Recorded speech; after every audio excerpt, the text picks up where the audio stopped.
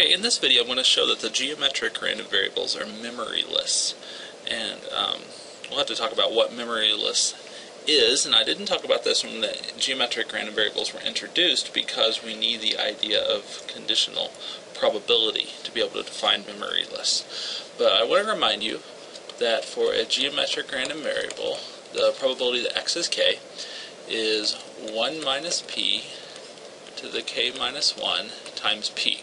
And this is a waiting time random variable, and it gives the number of trials you have to perform before an event occurs for the first time. Okay. So this probability would be the probability that you have to do k trials to get one occurrence of the event. And k is going to be some positive integer, 1, 2, 3, etc. And p is a probability, so it's some number between 0 and 1. Well, let's suppose that the event does not occur in the first n trials.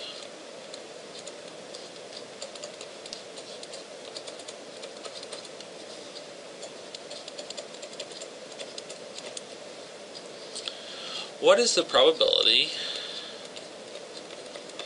or so in some positive integer, what is the probability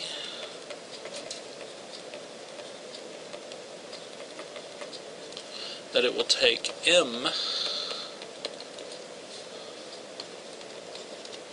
more trials, so m some other positive integer, for the event to occur?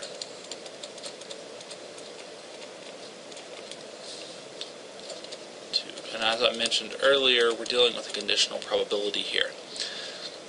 So this is a question, so it needs to end in a question mark. And what are we trying to compute here? Well, we're trying to compute a conditional probability. There's something that's going to go over here. Now, what are we conditioning on?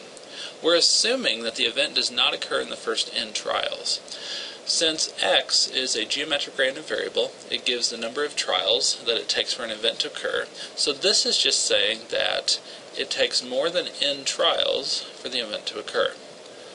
So given that x is greater than n, what's the probability that it will take m more trials for the event to occur? In other words, what's the probability that it takes a total of n plus m trials for the event to occur?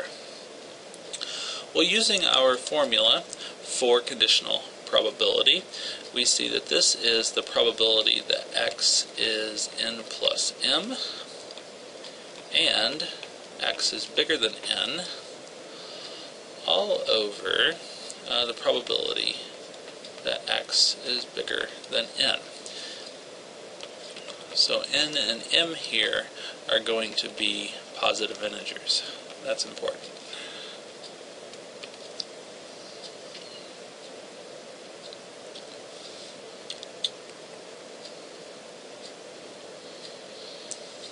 And actually, you can have 0 for n and m, but we'll stick with positive. Okay, well, on top, if these are indeed non-negative integers or positive integers, then the condition x equals n plus m is more restrictive than x is greater than n. Since m isn't negative, if the first is the case, then the second one will always be the case. So this is just the probability that x is n plus m. And then the bottom is the probability that x is greater than n.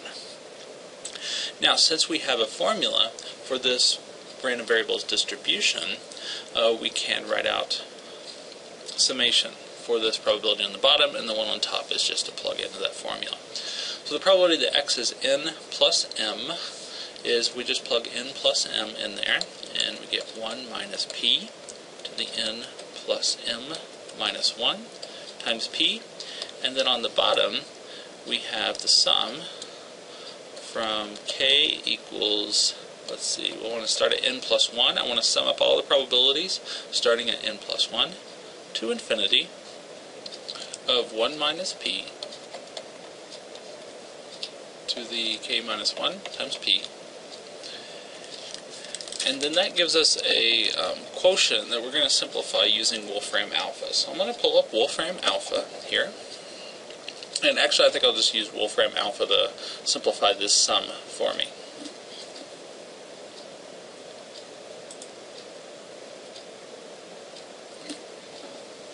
Okay, so we're doing the sum of 1 minus p to the power of, did it again, k minus 1 times p. And we'll do that from k equals n plus 1 to infinity. Press enter. And we find that this sum is just 1 minus p to the n. And it turns out there's actually a logical explanation for why that is the case. Let me switch back over to the blackboard here. Okay, when I sum up these terms from k equals n plus 1 to infinity, notice that I'm summing up a bunch of probabilities. This is the probability that my random variable x is bigger than n. So I could have computed this by just finding the probability that the first n trials do not result in a success, did not result in the event. Well, that's just 1 minus p to the n, since each of the trials does not result in the event with probability 1 minus p. Okay, so I'm going to need to go up here. I'm running out of space down here. And what we have is, let's see, I got 1 minus p to the n plus m minus 1 times p. So we're now going up here. All over 1 minus p to the n. Okay. And this is 1 minus p to the, let's see, the power of n's will cancel, and that's just m minus 1 times p. And notice this is exactly what we get when we plug m into the formula for the distribution. This is just the probability that x is m. Okay, so I'm going to erase all this work in between, and we're going to talk about what it means for the random variable x to be memoryless. So let me erase that here. Okay, so we found that the probability that x is equal to n plus m, conditioned on x is greater than n, is just the probability that x is equal to m. Okay. This is what it means for the random variable to be memoryless. If we already know that that we've weighted n trials, well, then that doesn't really change anything.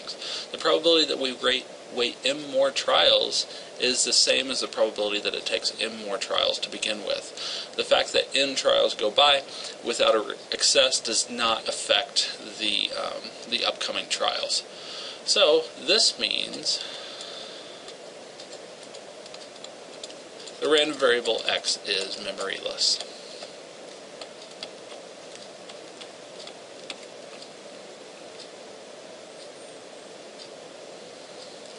And it turns out that none of the other random variables